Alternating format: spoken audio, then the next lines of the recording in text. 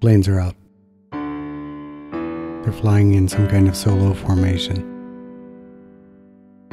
You probably don't hear them, but I hear them. I hear everything. I hear every small nuance when I'm trying to record. Whatever. TCR Diaries for June 17th, 2017. I used to rely on forever. Rely on it so much that I didn't appreciate what was going on right in front of me. When I think this or that, people or things, or whatever are always going to be there, that life will always be like this, I take it all for granted. But really, for the rest of my life, I got nothing. I don't have anything forever. So right here, in this very moment, I do my best to remember that I only have this person for now. I want to be the best me I can be when I'm with them. Okay, I'm not so spiritual to savor every single moment with every single friend.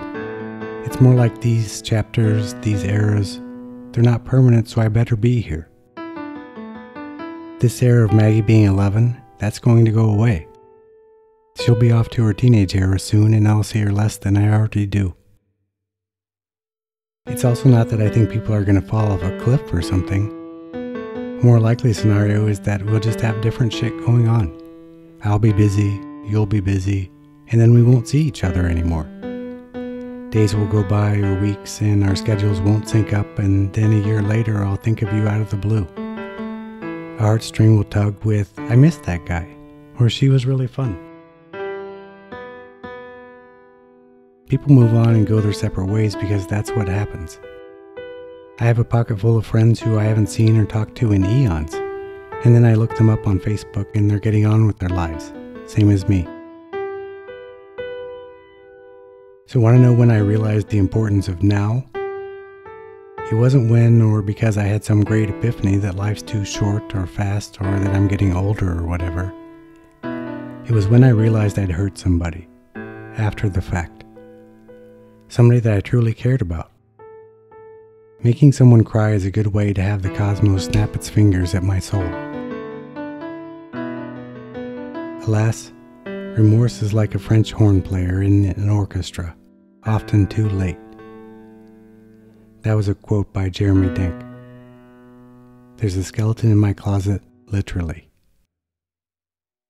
So there's that. Anyways, I make that effort to be a good friend in the here and now simply because I've taken too many people for granted and then they left. And then I was really sad because now they're gone. And generally when people go, they don't come back. And it's worse when they're gone because of something I did, intentionally or not. Anyways, too, I don't have a triumphant climax for this, so I'll borrow somebody else's.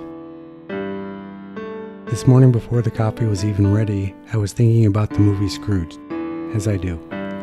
Thinking about the ending with Murray's epiphany. What are you doing watching TV on Christmas Eve? It's never too late, peeps. Never too late to say, I'm here. What are we doing? Forever is great, but sitting next to someone, on the couch, right now, you can't beat it.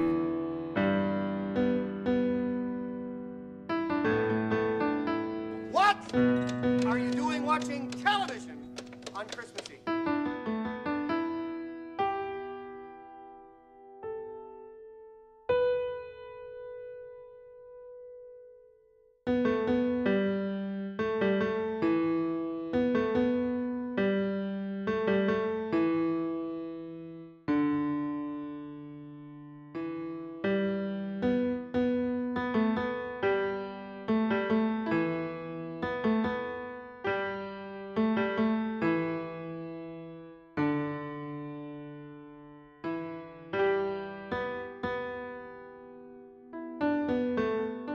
I like watching The Addams Family because Morticia and Gomez,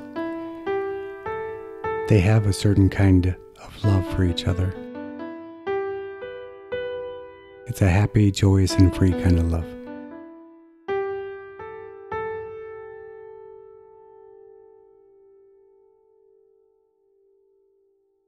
fucking planes. I hear them every morning.